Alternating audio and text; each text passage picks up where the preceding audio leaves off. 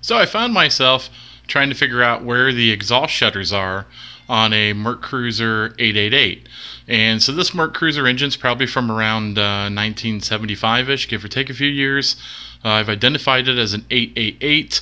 And what I noticed is the newer models had the shutters right here up high on the Y tube that goes down to the engine. Now the Y tube on this is missing. I have it on my workbench. I'm going to show it to you in a second. But normally the Y tube would go down and around, and then it would bolt to the gimbal, and that's where your exhaust is. And the newer models have those shutters up high on the top of the Ys, so they're really easy to get to. Unfortunately, this particular model, you pretty much can't get to it, at least with my boat, unless you pull the engine. Luckily for me, I just pulled the engine because I was having oil pump issues. The shaft actually twisted off going to the oil pump. So I had to pull the engine anyhow to be able to get to it. So I'm going to show you where these shutters are, mainly because I did a lot of Googling myself, and I really couldn't find a good answer.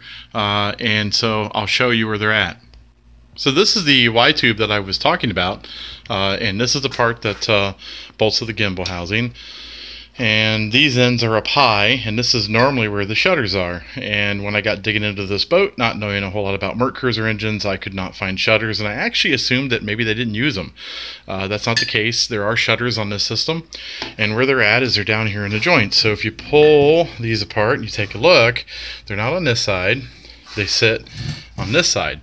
And so you can see there's my shutter, or what's left to it. It's basically like a plastic neoprene type ring, and you can pull it out like that, and the shutter would normally sit here. And I'll show you what a shutter looks like. This is a new shutter, and this part here, which looks very burnt, is really just this part here.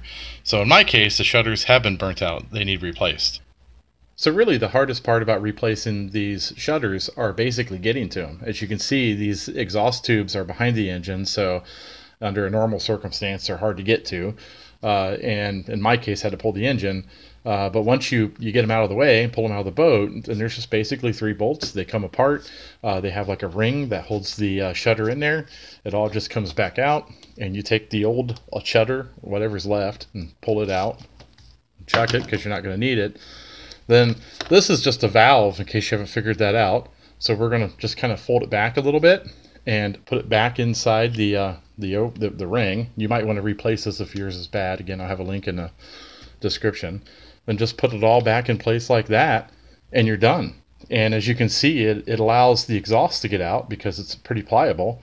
But in the event that there was a situation where maybe the rear end of your boat sunk into the water too quickly, and the currents were just right, there's a good chance, actually it's a pretty mild chance, but the factory put them in here for a reason, that the water could come back up through the exhaust, back around the Y adapter and into your engine. You really don't want that. So it's a good idea to keep them on there because they're kind of like insurance. The odds of it happening is very, very slim, but if it does, it's going to be a bad day on the lake. So you need them in there. Replace them if you can, and you'll make sure they're nice and fresh, and that's really all there is to it. So again, I had a hard time finding all the O-rings and all the adapters and the parts and pieces to do this because the 888 is getting kind of old now.